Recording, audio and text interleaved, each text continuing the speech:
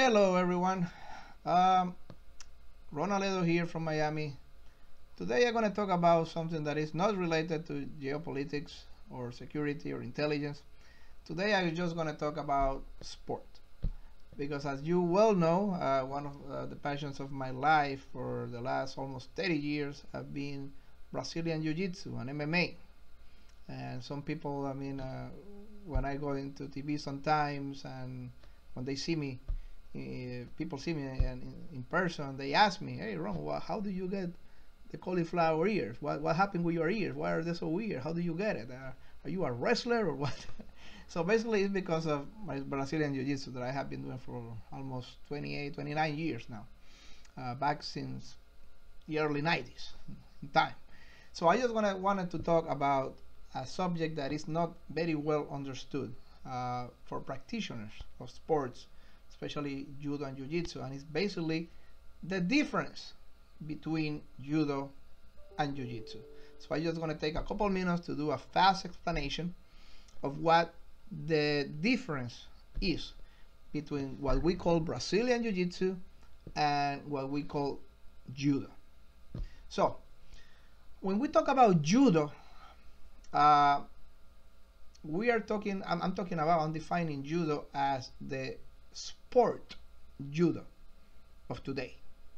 Okay, what we call Olympic judo or sport judo, the judo that goes to the Olympics, the judo that most people, 95%, 98% of judo practitioners do in a daily basis, in a weekly basis, in competitions, and in Europe, in the United States, and the Olympic sport, in the Pan Americans, and the European championships, and Asian championships, etc. That is the judo that I'm talking about. Okay, I'm not talking about Kosen judo. That is something that very few people do. The team competitions that they still do in Japan, and I'm not talking about the original judo. Okay, I'm going to talk a little bit about the original judo just to give a historical context. But I'm not talking about the Kodokan judo as originally taught in the early 20th century in Japan. It's not that one. And when I'm talking about Brazilian Jiu-Jitsu, I'm referring myself to the sport that came from judo. From the Kodokan judo, not from the Olympic sport that joined the Olympics in the 60s, but from the original Kodokan judo of the early 20th century, Jigaro Kano, and was transformed, was changed, was modified. Methodology was created out of that judo, and then in Brazil, Carlos Gracie, Helio Gracie modified the sport, created from the original sport this kind of new approach to judo that we call Brazilian Jiu-Jitsu or Gracie Jujitsu.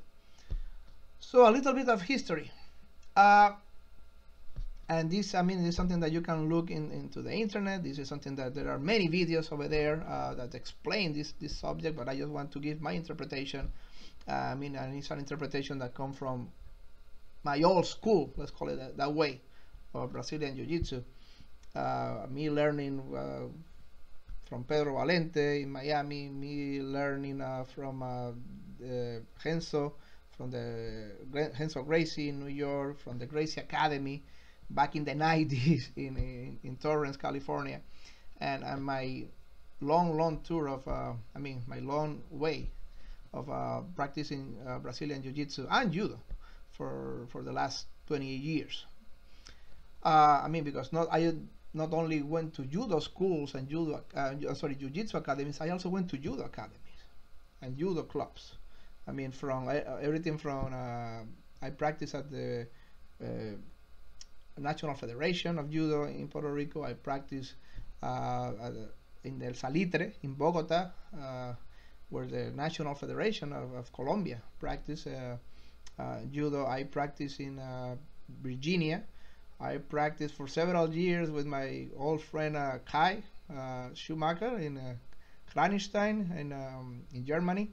So I practiced over there for several years. So I have been practicing in different judo clubs and different here too in Miami. So I have been also getting my knowledge of judo, but also my knowledge of jiu-jitsu, Brazilian Jiu-Jitsu for many years.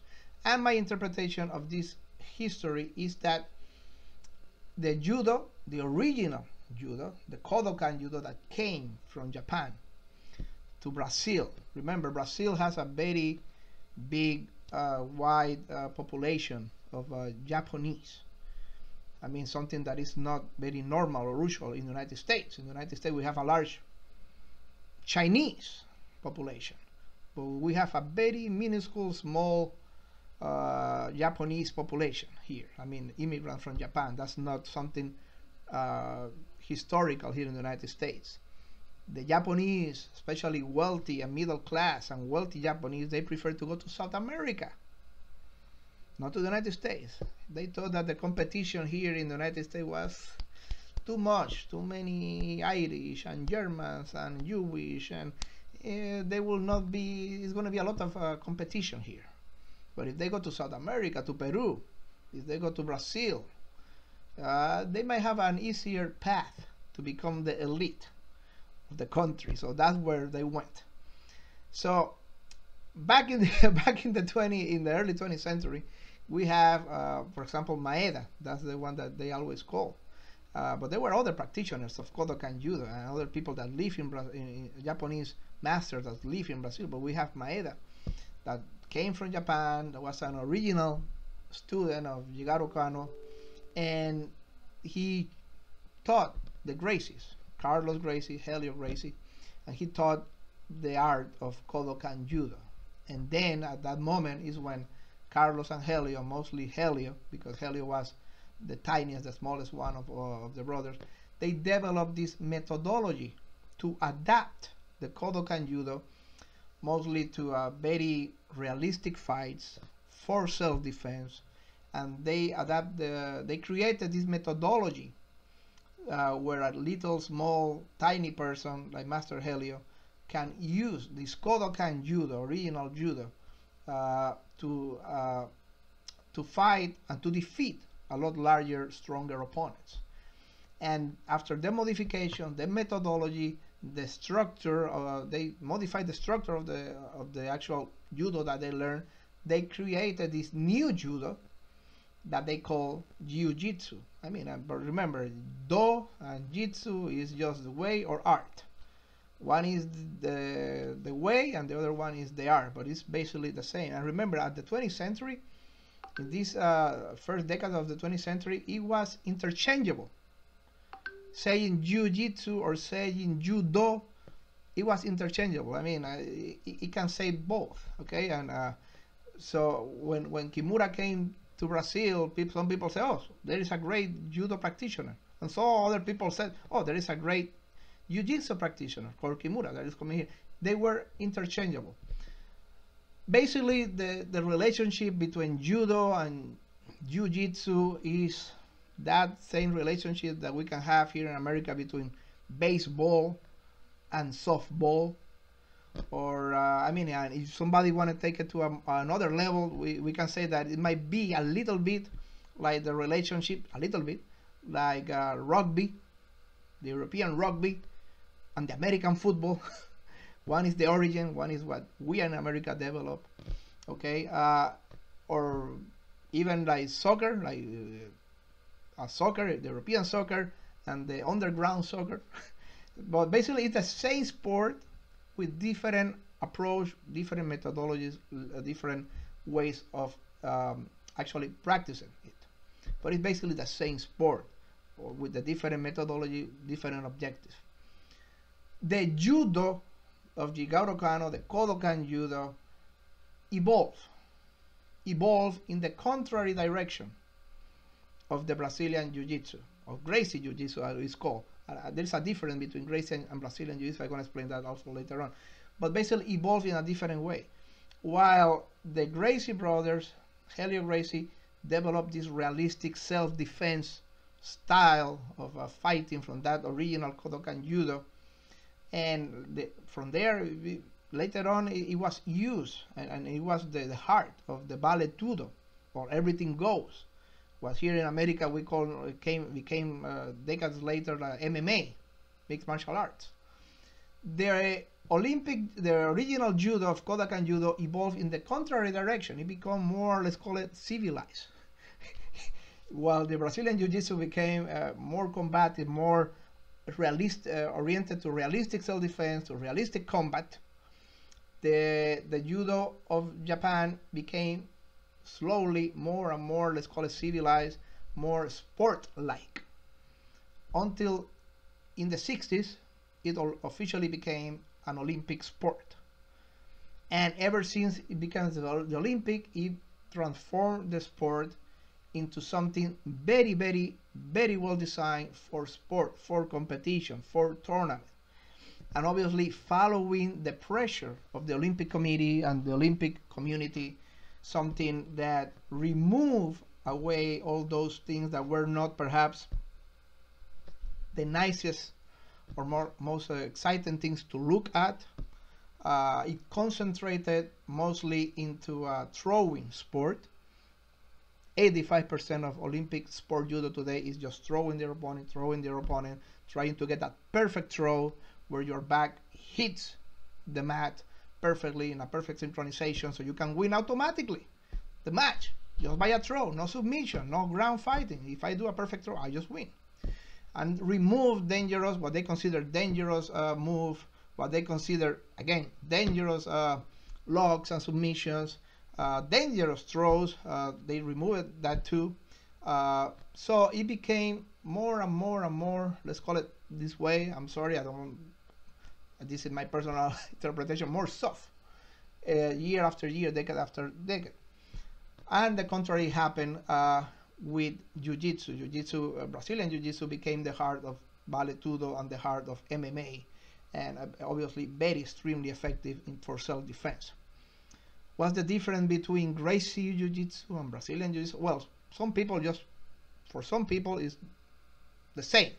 When I say I do Gracie Jujitsu or I do Brazilian Jiu-Jitsu.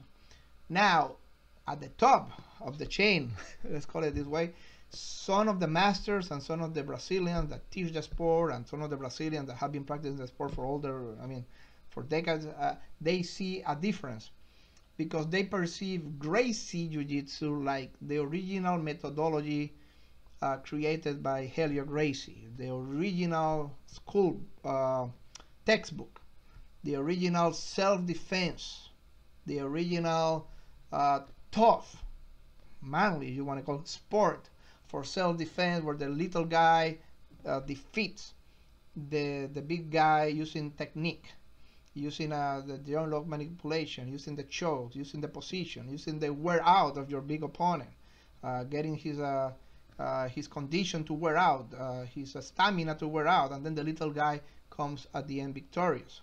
So that is what some masters consider Gracie Jiu-Jitsu, the original methodology, the original school book from Helio Gracie. Brazilian Jiu-Jitsu, that's more with the Carlos Gracie and the Gracie Barra chain of command, let's call it that way, or succession chain. That one is more related to the modifications of the Gracie Jiu-Jitsu to convert it also into a sport. Not judo. Still, ground fighting is the most important. Still, submission is the most important. But with more focus in competition, more focus in a point system, more focus in getting points to win the match. And you get the points by either doing a throw, either getting a better position, either going to the mount, or knee on the chest, or an advantage. That approach to the sport, to Gracie Jiu-Jitsu is what they call Brazilian Jiu-Jitsu, to do something more generic. Remember, in the old-fashioned, old school Gracie Jiu-Jitsu, there were no points, and there were no tournament-like, and there were no scores. In Helio Gracie philosophy and mindset, you fight to a submission. That's it. Whoever submits the other guy wins. And if there are no submission, then there is a draw. As simple as that. We are going to fight to submit each other. And after so many times, nobody submits anyone, okay, then nobody won. It's a draw. We both lost the match. Okay, so that is the philosophy of the original Gracie Jujitsu, the old-fashioned school Gracie Jujitsu. Today, because they wanted to do it into tournaments, and they wanted to, obviously they cannot fight for 25, 30 or 50 minutes until somebody submits somebody. So they created this regulation of points. They created this point system, tournament system, 5 minutes. Whoever have more, the better position wins, etc., etc. Something that Helio Gracie was not really happy about it. Okay, but they accepted, because if they want their art to be competitive, they needed to accept those changes. But that's the difference between, when they say people Brazilian Jiu-Jitsu, they're talking most of the sport aspect. When they say Gracie Jiu-Jitsu, they're talking more of the self-defense aspect of the sport. So basically, we need to understand the difference between what we call today Brazilian Jiu-Jitsu and Judo. Judo, again, you can win by a throw, something impossible in Jiu-Jitsu. In Jiu-Jitsu, I can throw you 20 times. I'm not going to win the match automatically. But in Judo, you can do one big throw, one perfect good throw, the back lands in a symmetrical way, hit the mat, okay, I win automatically. Ta-da, the winner. 0 ground fighting if that happens. That's it.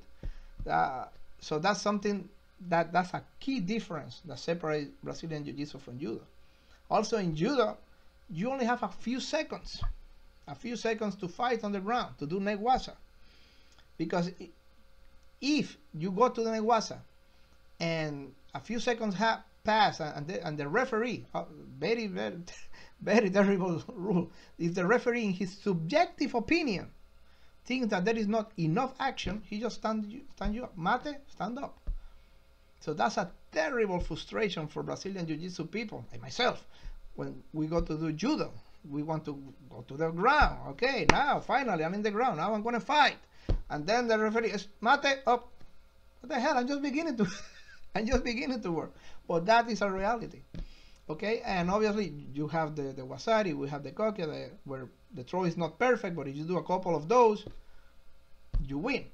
And also you have the osaikomi, you have the pin, the 25 seconds pin. If you, in Judo, if you pin my shoulders to the ground, 25 seconds, I lost. In Jiu-Jitsu, you can pin me for half an hour. I don't care. You can pin me for 1 hour. I do not care. I am not losing for pin. There are no, you cannot lose a match because your opponent pinned your shoulders to the ground.